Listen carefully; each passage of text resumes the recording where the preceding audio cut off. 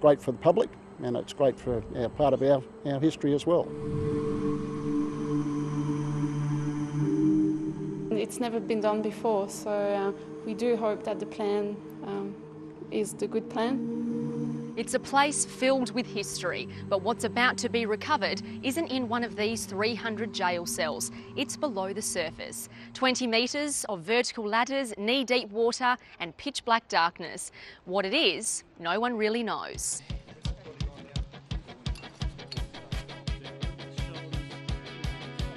This is extreme excavating underground.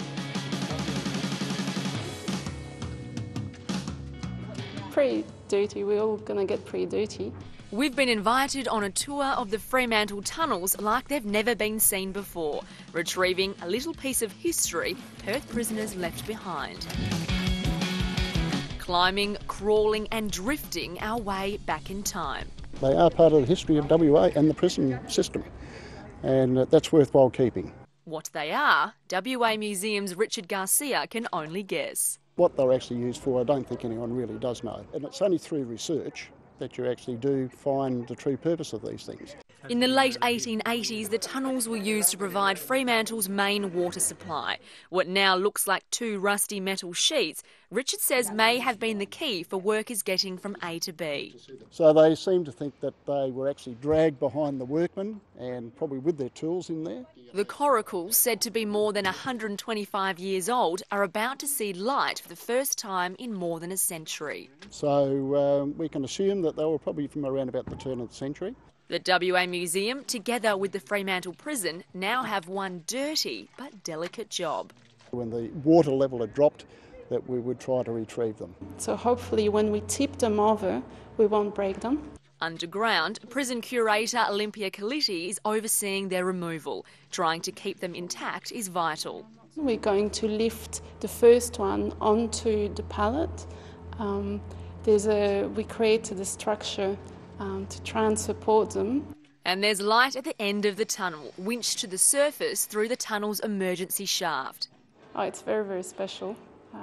It's unique and we're certainly very lucky. And every time we get to conserve something, it's a great enjoyment for a curator. One down, one to go. Once they're out, we really want to know exactly where they are and how they look. So Richard, what would have happened if it was sitting in salt water? I don't think we would have found very much here at all at that stage. The salt water would have attacked it. We might have found a few copper rivets holding the frame together, but basically there would have been nothing left. With the second framework safely on dry surface, their true state can be evaluated.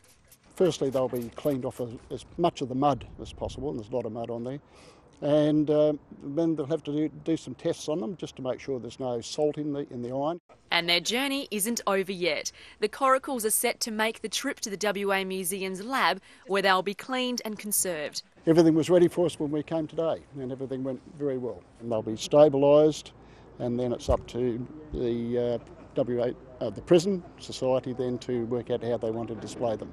For these history buffs, it's just another day at the office. It's actually only a start. While we're relieved that they're up, and for us here at the prison, it's kind of the end of this day. It's only the beginning in terms of discoveries. It's fantastic. It really is great. You know, it's part of WA's history.